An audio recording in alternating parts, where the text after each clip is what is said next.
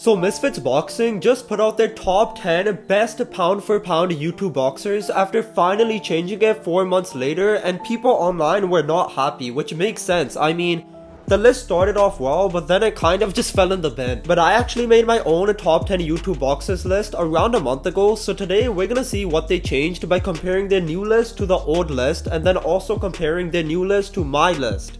So let's go. So starting things off at number 1, we have KSI and Jake Paul. Misfits, it's called number 1 for a reason. How are you just gonna put 2 people there? You're breaking the law of numbers. So I'm guessing because the KSI vs Tommy Fury fight was so controversial, with a lot of people saying he did way better against him than Jake Paul did, and also KSI being one of the literal owners of Misfits, they just put him at number 1, but they couldn't leave Jake Paul at number 2 because that would have caused World War 18 in the replies. So they just tied them up. I still think Jake Paul should be higher than KSI just because he has the better record, he's fought better people, and has ended his fights in a better fashion than KSI.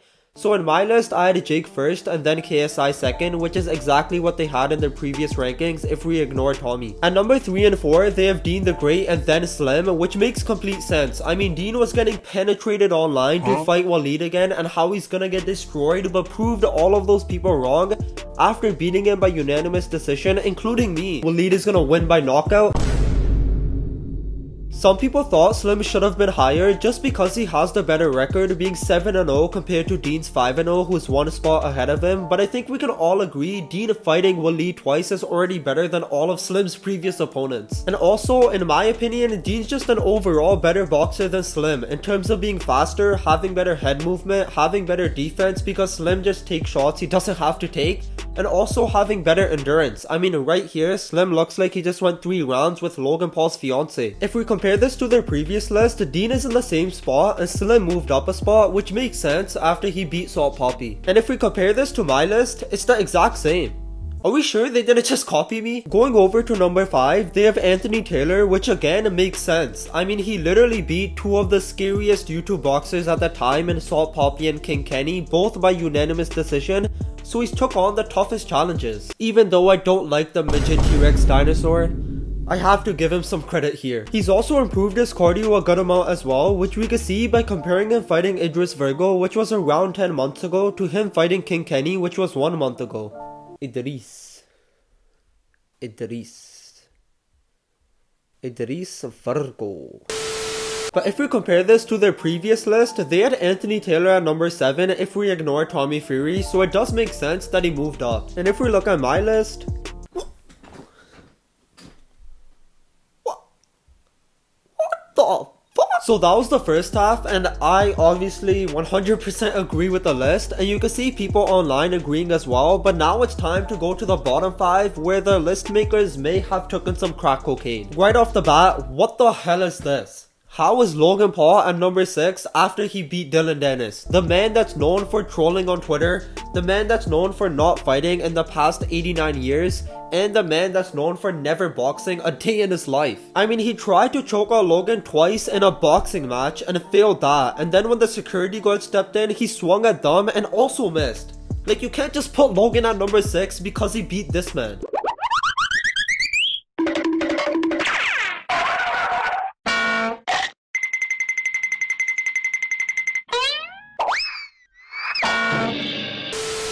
And it's not like they moved him up 1 spot. They moved him up 3 spots. I had Gib at number 6 in my list, which actually makes sense. I mean, Gib is 6-1 and has been way more active in boxing, while Logan is 1-1 if we ignore the Floyd Mayweather fight, and has only fought 2 times in the last... Wait, no. He's only fought once in the last 2 years. But they do have Gib at number 7, which isn't too bad. I just think he should be at number 6 because of the points mentioned. And if we compare Gib's placement to last year's, they just switched him as Slim, which makes complete sense because Slim did beat Salt Poppy, who was looking very scary, but putting Logan Paul above Gib should be a literal crime. I personally had Waleed Sharks at number 7, and yes, I know, even though he lost to Dean, I still think he's an incredible boxer and will probably beat every single other person in his weight class. Coming in at number 8 on the Misfits list, it's Jarvis.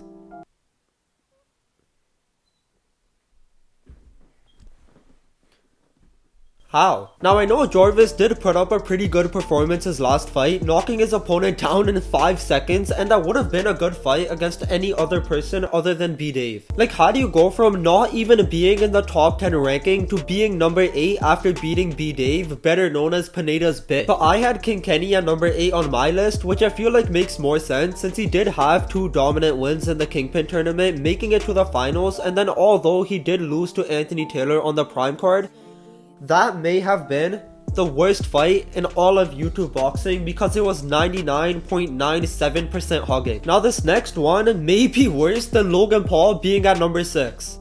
It's Tempo Arts at number 9.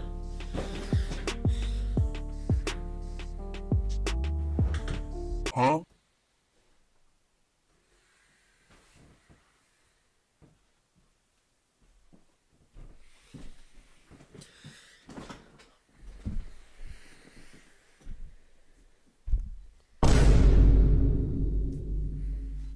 He didn't even win his last fight.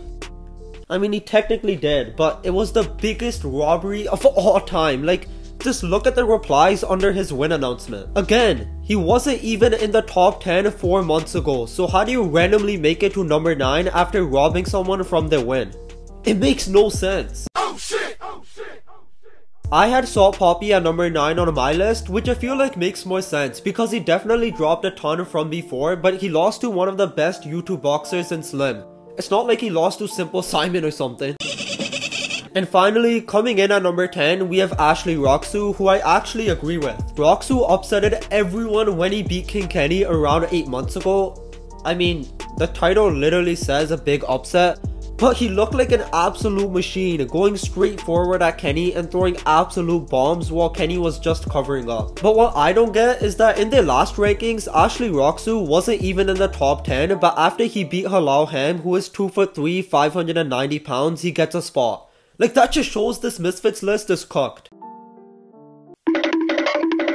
I personally had a Logan Paul at number 10, and I can actually agree with putting Ashley Roxu in there and taking Logan Paul out. So overall, the first 5 were spot on, and then the last 5, it just feels like they put all YouTube boxers on a spinning wheel and then just spun it to see who gets a spot. But comment down below how you feel about the Misfits top 10 YouTube boxers list, and make sure to like, subscribe, and hit that notification bell to never miss future videos.